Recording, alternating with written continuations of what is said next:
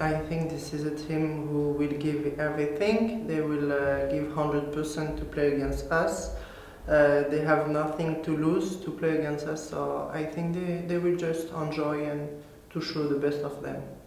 We feel good. We had a hard week. We work a lot this week, and I feel the team ready to have like a crazy months about the trainings and about the games, and we are preparing for the rest of the season, for the important games and all of this.